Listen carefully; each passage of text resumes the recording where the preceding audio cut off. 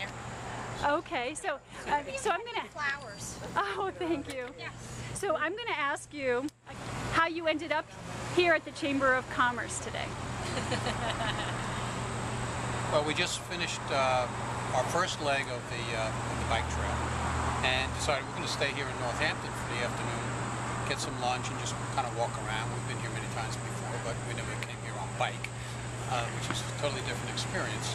So we started in East Hampton. So we started in East Hampton. We finished that leg of the trail, stopped here. We've tied our bikes up about a block away, started walking up to Main Street, and saw the chamber and said, let's get some hints on some things to see while we're here. Yeah. So that's what made us stop here. Beautiful trail, nice and smooth, friendly people, right? Yep, absolutely. Yeah. And the town is great, of course. It's always a nice place to visit.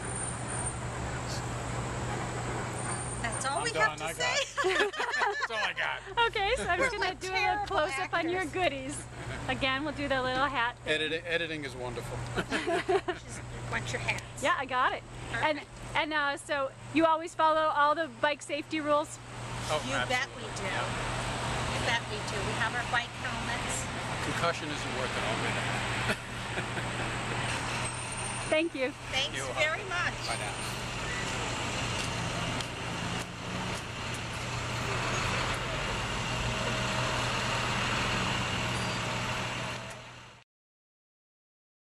So tell me where you're from and how you cycle at home. I'm from Napier, New Zealand, and we do have a lot of cycleways around Napier back home, and I usually cycle for about 1 to 2 hours 2 or 3 times a week.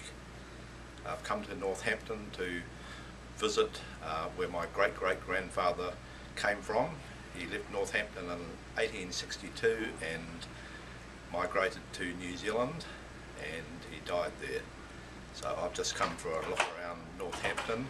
His father, my great-great-grandfather, had property up the top of North Street, so I'm now going to hop on a cycle and bike up there and take some photos of the area.